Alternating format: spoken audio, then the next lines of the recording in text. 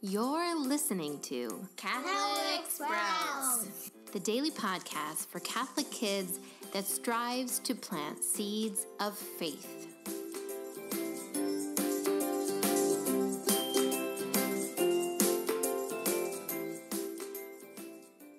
Hey there, Sprouts.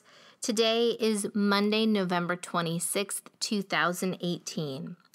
This week on the Catholic Sprouts podcast, we are going to be tackling a big topic that is a problem for a lot of people this time of year. We are going to be talking about materialism. Now, do you know what materialism is? Think about all the things in your life that are material, meaning you can touch them, you can feel them, and most importantly, you can own them.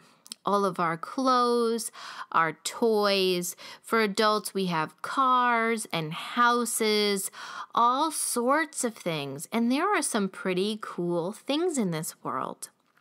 Materialism. Now, it is not a bad thing to own things, but when we talk about materialism, we are saying that we love things too much, that we want more and more and more things. That is the sin of materialism. We all know that this is so bad this time of year because Christmas is coming. We have a long list of things that we want to get under the Christmas tree, a long list of things that we feel we need or we deserve, and we want more and more and more. But no matter how old you are, I bet that you can relate to something. Have you ever really wanted something? Maybe it was a new Lego set. Maybe it was a new set of clothes or a doll. Whatever it was, something you really wanted. You thought about it. You begged your parents for it. You circled pictures of it in magazines. You wanted it so bad.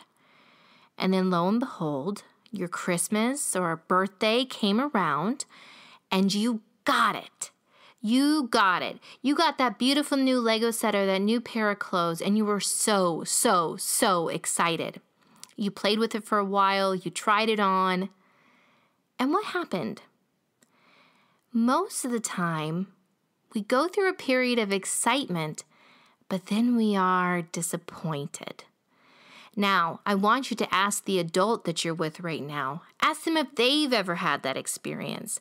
If they've ever really wanted something only to get it and be disappointed. I bet they have, because this is something that nearly every human being has experienced. Now, why is it? Why is it that we want something so bad, and then when we finally get it, we're disappointed, and very often we move right on to the next thing that we really want? Well, the answer to this is actually quite simple. All of us were made for one thing. We were made to be loved and to give our love in return to God. That's it. I know it sounds simple, but that's it. That's what we were created to do. Now, a lot of times we don't know that. We just sort of feel an emptiness inside of us. It's this emptiness, this longing, and we see something pretty out there in the world and we think, hey, maybe that will fill my emptiness. Maybe that will make me feel really happy and complete. So we long for it and we get it, but it doesn't fill us. It doesn't fill the hole inside of us, because that hole can only be filled by God. Now, yesterday, the church celebrated the great feast day of Christ the King. This is the last Sunday before we dive into Advent. So we celebrated Christ the King. Now, when we think of a king, we oftentimes think of a man with jewels and a crown on his head living in a huge castle.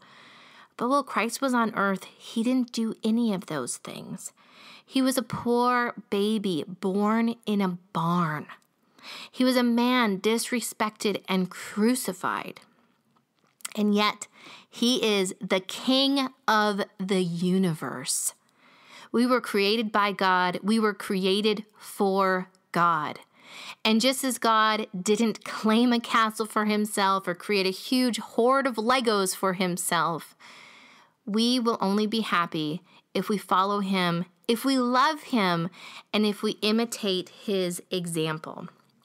And so Sprouts, I have a challenge for you today. I challenge you to look at all of your stuff, your clothes, your toys, all of it, your art supplies, everything. Look at it all, and I want you to ask yourself this simple question. Do I love these things more than I love God? It's a big question. It's a hard question, and hopefully you will answer with a resounding no, but it's an important thing for both children and adults to ask themselves. Do I love this thing more than God? That's it for Catholic Sprouts today. We'll be back tomorrow, but until then, continue to grow in your faith and truly sprout into the beautiful creation that God intended you to be.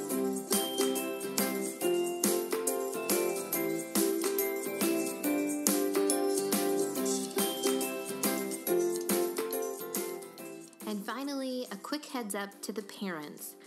As we work our way through November, we of course are looking forward to December and Advent.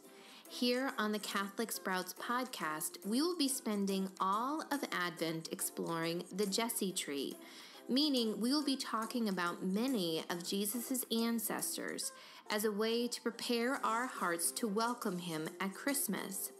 If you would like to explore the Jesse tree even further at home with your family, I encourage you to look into a beautiful new resource. It's a devotional book for Catholic families that explores the Jesse tree. It takes the stress off of you, gives lots of biblical context, and also is designed to truly teach children about the amazing plan that God has had in place for our salvation from the very, very beginning. To explore this book and the ornaments that go with it, head to DoSmallThingsWithLove /Jesse-Tree.